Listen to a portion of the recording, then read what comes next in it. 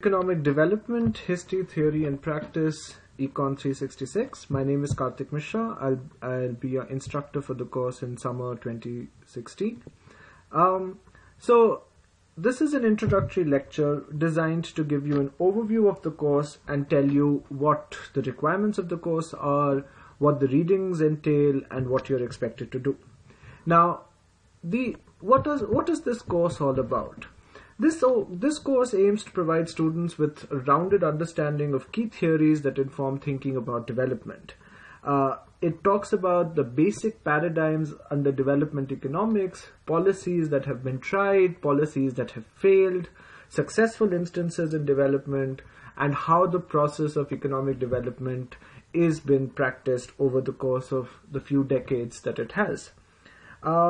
It is an important course that integrates findings from several social sciences, not just economics, but also sociology, anthropology, history, and of course economics. Within economics, it's a relatively new field of study. It again borrows heavily from research in behavioral economics, microeconomics, macroeconomics, and other fields of economics. Now, the focus of this course is to provide you with theoretical underpinnings of dominant ideas and theories that have dominated the thinking in this field for a considerable amount of time. And what are we using all of this for? We are using all of this for to provide some flavor of the experience of development policy and debates around issues of globalization, about issues of agrarian change, international trade, environmental problems that are related to development.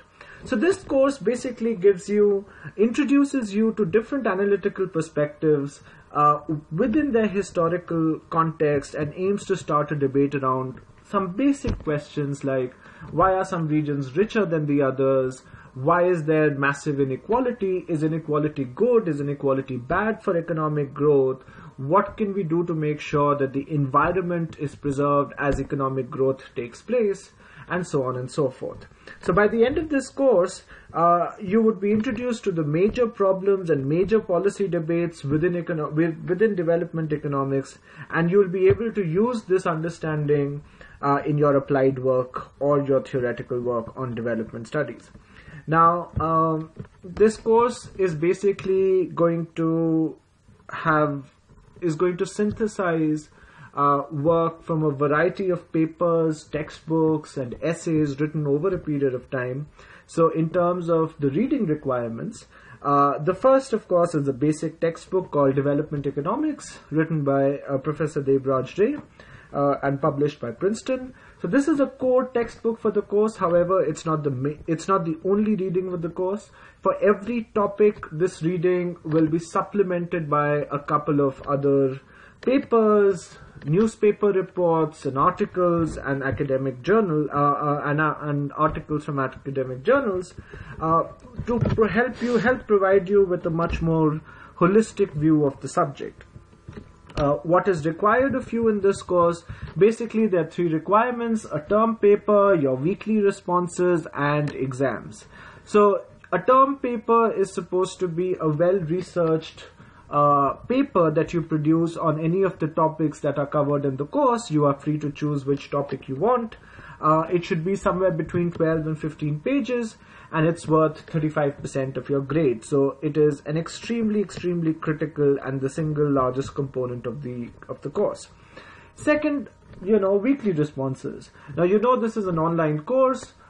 Face-to-face interaction is not going to happen. So it's important that students remain engaged with the material, finish their readings on time, and one of the ways in which I as an instructor can assess that is by reading your responses that you write every week.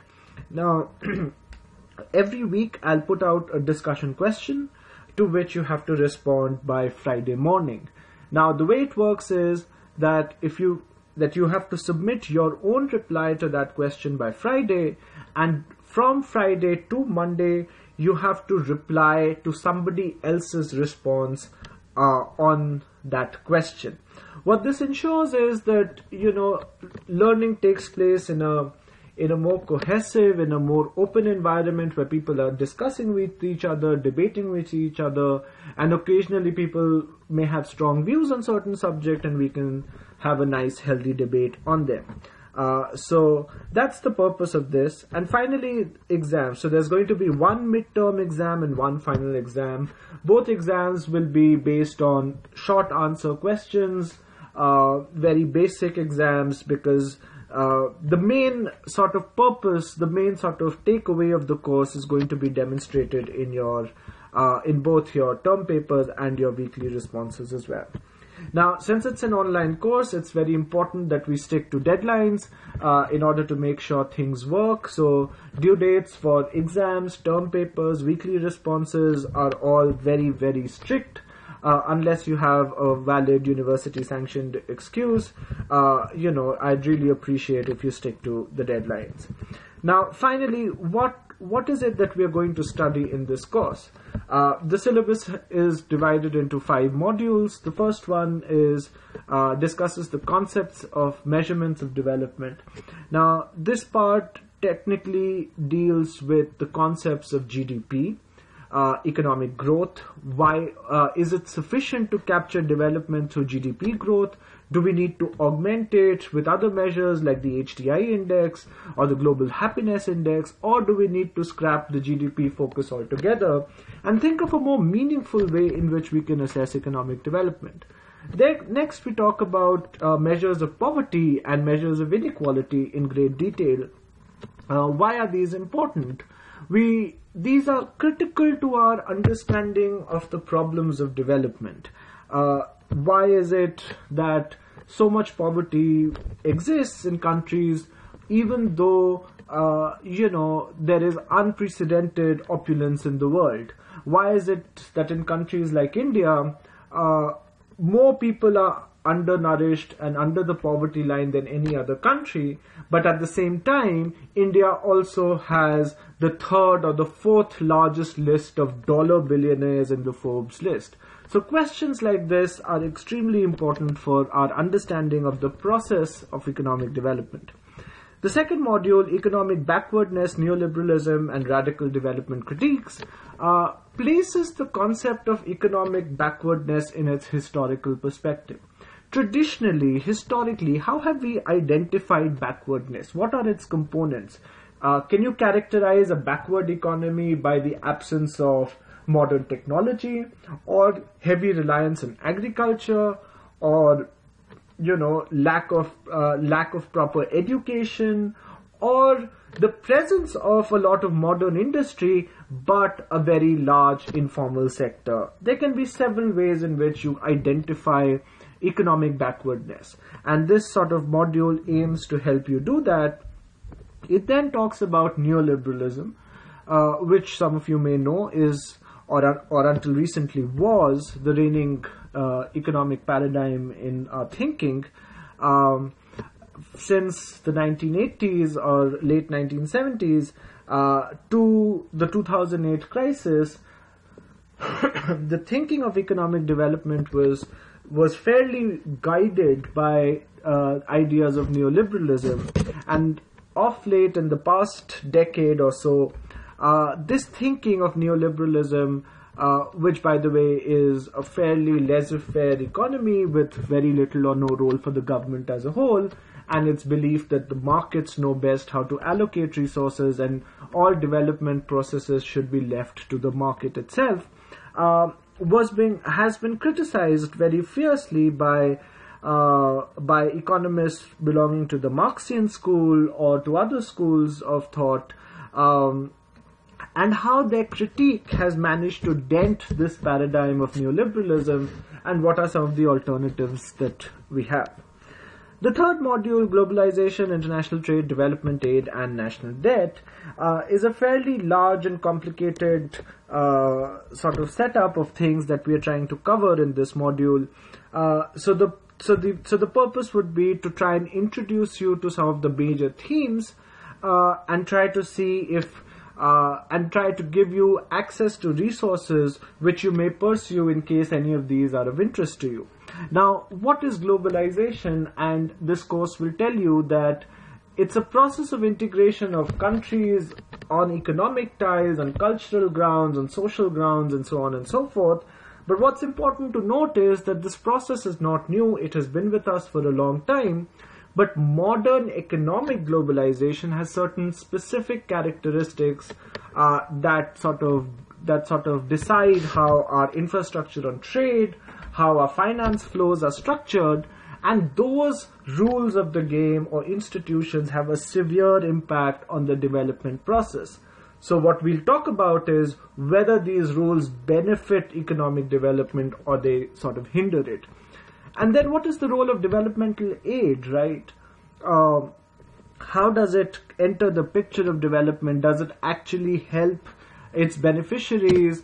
Does it have a positive impact on the ground, or is it counterproductive, or the entire sort of setup more complex and should not be reduced into these binaries of useful or counterproductive? The next module, Module 4, talks about agriculture, land reforms, and rural livelihoods in the 21st century.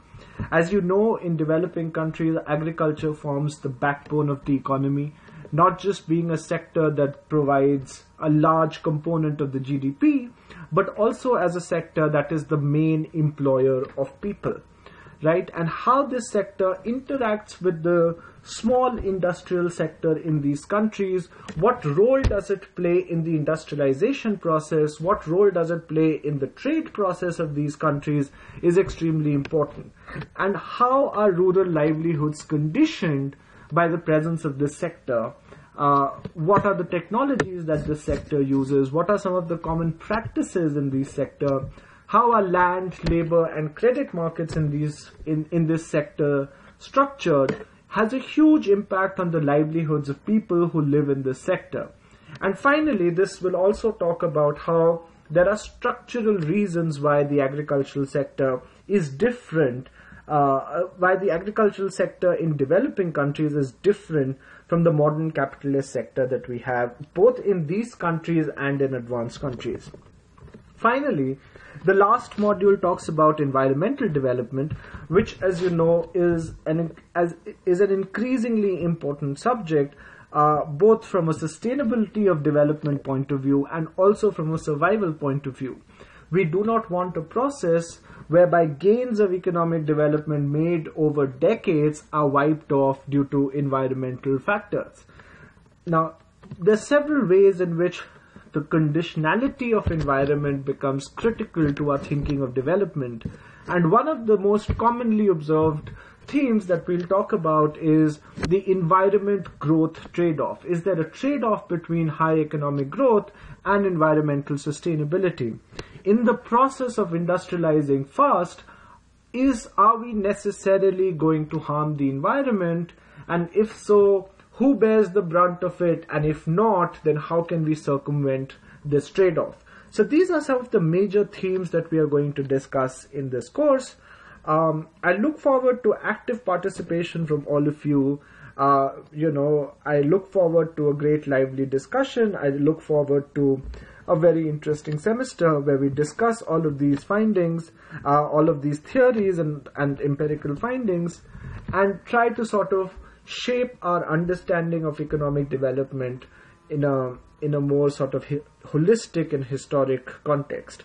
So once again, welcome to Development Economics, Econ 366. I look forward to interacting with all of you. If you have any questions or comments, feel free to email me. My email address is on the course website. I can make sure that we have a way in which your questions are answered as soon as I can. Looking forward to meeting you all soon. Thank you.